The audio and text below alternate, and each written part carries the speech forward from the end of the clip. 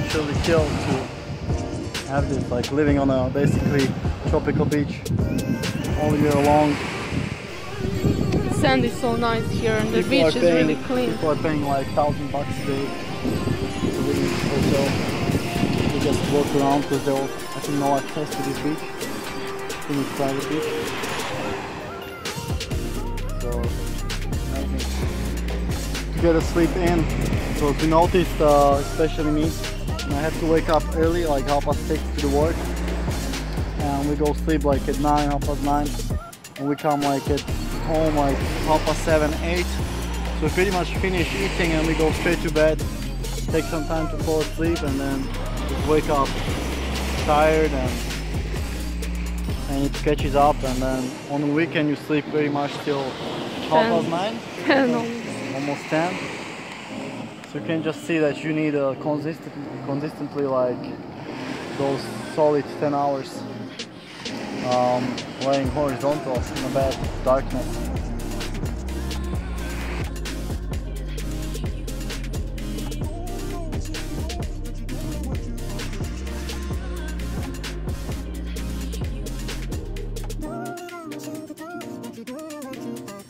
And like when we were coming out the sea, like it was a little bit breeze.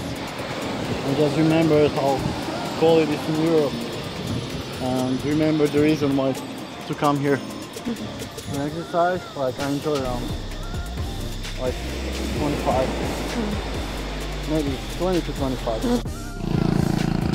So we are on dry Sunday. See the rubber trees around. So just stop here eating mangoes and composting trash. So just always choose new roads that when I've been to explore. Thailand would be much better if there are like hiking roads, like there are in, for example, if you go to Switzerland or Austria, it's marked so good. Even in Slovakia, like you have almost everywhere, and the villages where to get. And here the hiking culture is just dead.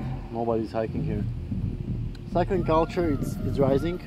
Like we see more and more cycling shops and more cyclists on the roads. But hiking is dead here. So we're just going this road. It's so steep, which is like 30% gradient. Super steep. I just put 32 cassette the other day and it's impossible. Even for 32 cassette, it's just like... I mean, you can see, it's like a wall. And it's long. It was going. It's probably the steepest shit I've seen. One of the bottom line. Where's the biggest cog? Wins. So on top of the Phuket, almost at the end of the road, there literally no cars coming. We have like one car on the bottom, so it's pretty much road for cyclists. So we are at the top. You can see the sea over here. This side. And also on that side.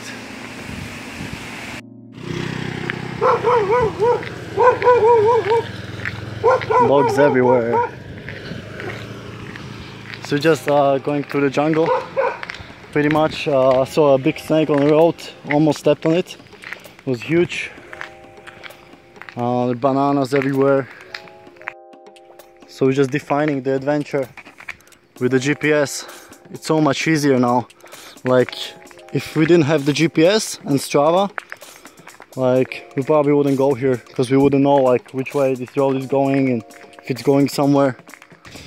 We are walking here because our brakes wouldn't take this. I would say 40% gradient, right? Something like that.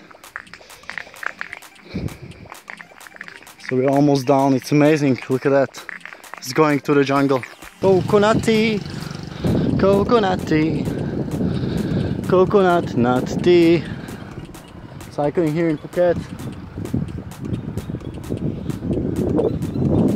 We're at a waterfall. I'm not sure the name. I think you can walk around here as well. The lake.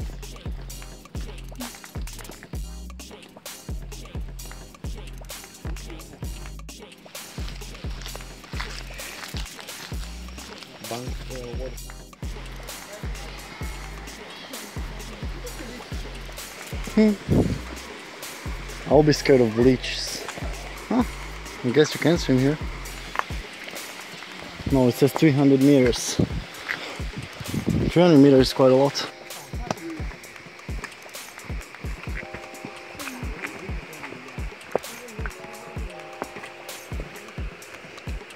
Look at those trees, huge. Is this it?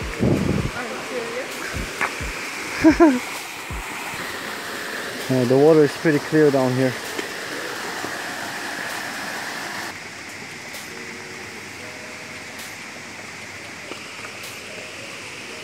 I think you can swim here. Oh, there is the waterfall. Proper hiking starts now.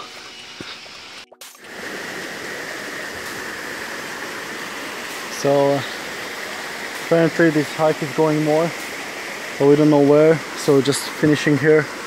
Let's see the waterfall. So these are all the snakes of this forest here. So there you got even like cobras, king cobra here. Pitons.